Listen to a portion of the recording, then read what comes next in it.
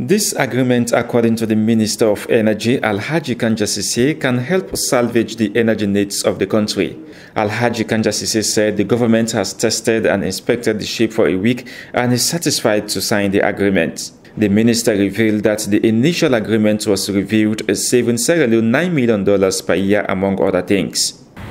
We have reduced the tariff to 16.4 cents from the original tariff of 19.5 cents negotiated by the former government.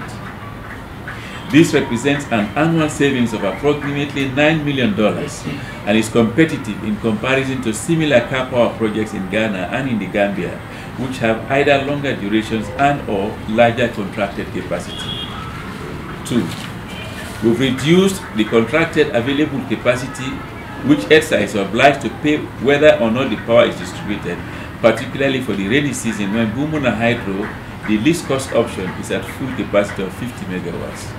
The Minister of Finance, Jacob Jusu Safa, commended the Energy Minister, whilst stating that increasing energy access is part of the priorities of the new government. Safa said the government is working towards making the energy sector self-funded. To us in the Ministry of Finance, the more money EDSA collects, the better it is for us.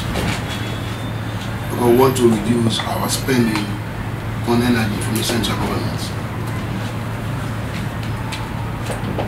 We consider energy as a business, and we're looking forward to a concrete strategy for both the short term, the medium term, and both the medium term and the long term, where we can reduce our own spending, where the electricity generated supply can pay for itself.